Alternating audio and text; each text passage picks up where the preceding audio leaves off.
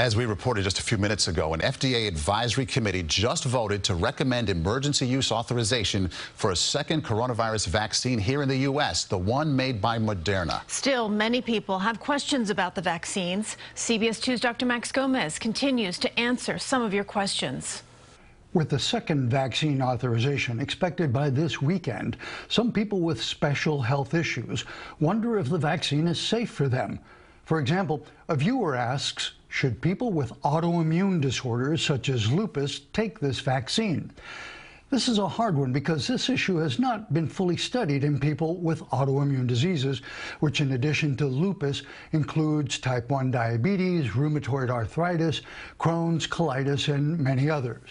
While in general, previous vaccines did not appear to trigger or worsen autoimmune diseases, that has not been studied with these new genetic type vaccines.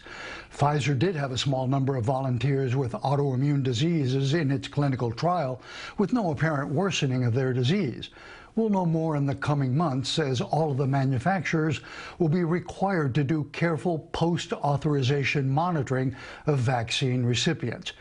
It's important to have a careful conversation with your doctor, though, about this vaccine if you have an autoimmune disease. Another viewer asks, will I have to get the COVID vaccine every year like the flu vaccine?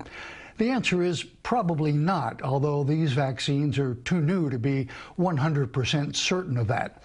Data from the clinical trials suggests that both the Pfizer and Moderna vaccines induce T-cell immunity, which should be much longer lasting than antibody immunity.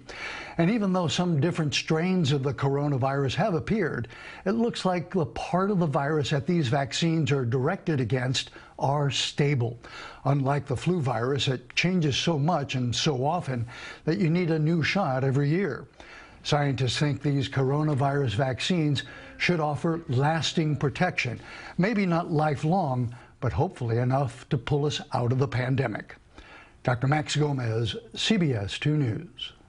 You can see more of Dr. Max's answers to frequently asked vaccine questions or submit a question for him to answer. It's all on our website, cbsnewyork.com.